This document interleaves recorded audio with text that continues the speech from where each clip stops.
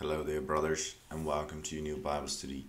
Sorry for not uploading yesterday. I was making the video and then my wife called me with the kids. I had to figure out how to maintain a good schedule to make the videos and to upload it every day. But give me some time, and I hope to get back to you every day.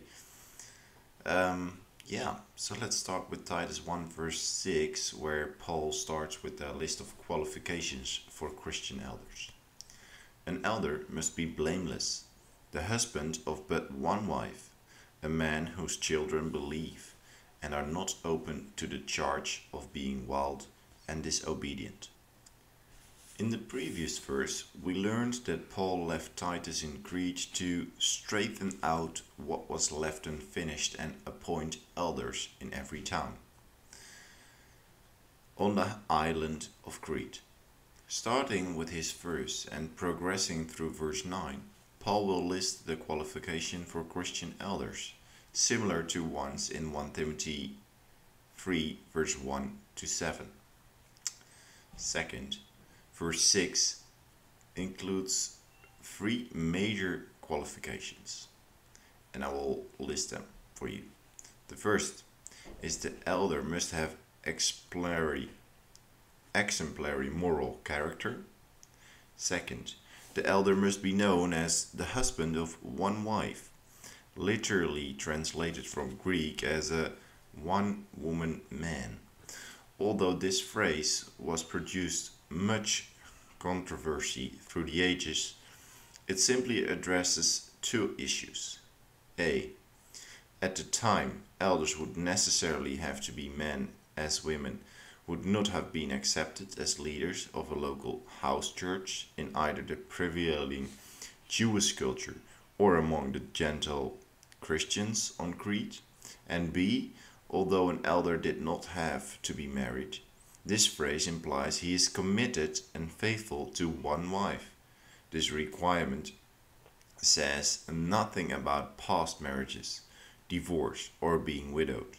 The focus is on the elder's current marital relationship.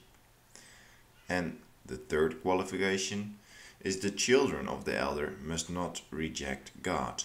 This does not apply to children who, because of their youth, have not yet developed a well-defined personal faith in Christ, nor does it apply to those who are old enough to live on their own, outside their parents' control.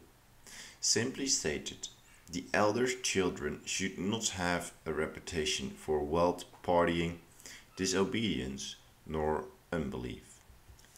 Brothers, the conduct of our family reveals a lot about us. How we honor our wives by remaining faithful speaks of our ability to love them and remain self-controlled when temptation vies for our attention. And our children, who watch everything, will choose to follow our example because God's love overflows from us to them, or reject it because they find us hypocritical, neglectful, or excessively harsh. Let's look at the way we treat our wives and children today. May we learn to value and care for them as much as our Lord values them.